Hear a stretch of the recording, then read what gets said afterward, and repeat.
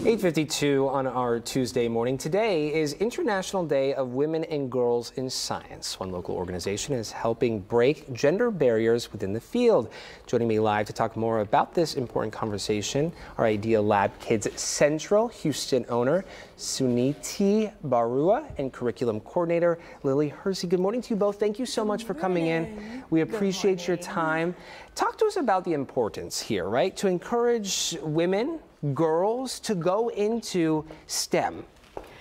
It's really crucial because women have long been underrepresented in STEM field. We need to empower our girls from a very young age to learn science, technology, engineering, math, in order for them to be exposed to the field and build confidence and see themselves as a future scientist, future innovators.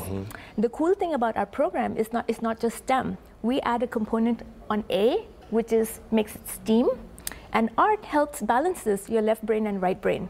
And it activates creativity, it activates beauty, it activates problem solving. So yes, girls are supposed to be exposed to STEAM from a very young age. Working out the mind, and I know for many of these girls, these young ladies, they have role models, right? Having those role models also very crucial in their success to ensure a bright future in STEM. With that, talk to us about what we're going to be doing here today. Yeah, of course. We've got lots of stuff. We've got science, we've got technology. We're going to start off with a classic volcano, but we're going to do it in a bottle. Ooh, and okay. I love this because you get to see one of the main byproducts of a volcano, which is carbon dioxide, a gas. Oh, look at that. And so if you've ever wondered why you're putting baking soda into cake, you know, it's because it releases gas, which causes those bubbles, and that causes it to rise. Interesting. Yeah, so if you'd like to do the honors, just go ahead We're just going to shake this? Or just tip this balloon over into the bottle. Oh, okay. Oh, I got you. I thought. Oh, look at that. Okay. How cool, right? So we added baking soda. Yep, baking soda and vinegar, just like a volcano, but you get to see the amazing production of carbon dioxide. That is really cool. Okay, now this is just one of the experiments we have here, right? What else do we have? We have some more science. We have some science with art. These are chromatography flowers. Yeah, talk to us about this. The coffee filter. Yeah, just a coffee filter and some washable markers. You just fold it in half twice and then open up a little pocket. We can do this on air. Yeah, let's do it. We'll just pour So we're going to fill up this little cup with water. This is just water? Just water. Okay. Yeah, I know, the test tube makes it look like something cool. Yeah, but it's just water.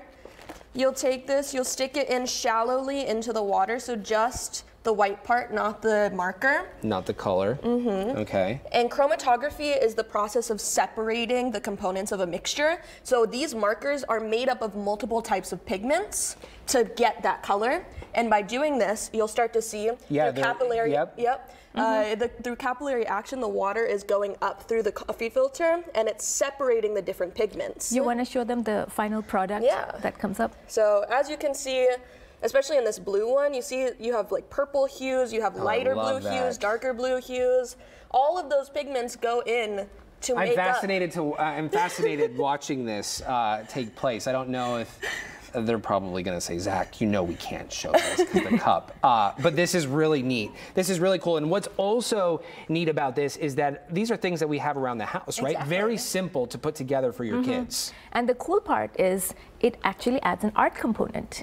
There's beauty to it. And there's real life application. Yeah, I love it. It's used in labs to separate contaminants. That's how we use chromatography in real life. Food, cosmetics, lots of things. Yeah, so inspiring our children, right, our young ladies, and even boys too, to go into things like this, because again, this is at the heart of STEM. This is at the core of what scientists do and artists. Exactly.